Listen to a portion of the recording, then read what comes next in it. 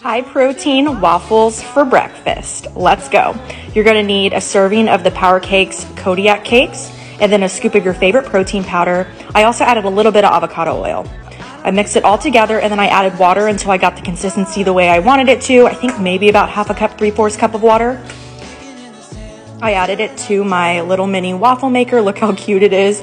You wanna put a good amount of the waffle batter. Hi, baby. A little bit of the waffle batter in there. Then close it and let it cook till it's done. It's delicious, and it was about 38 grams of protein.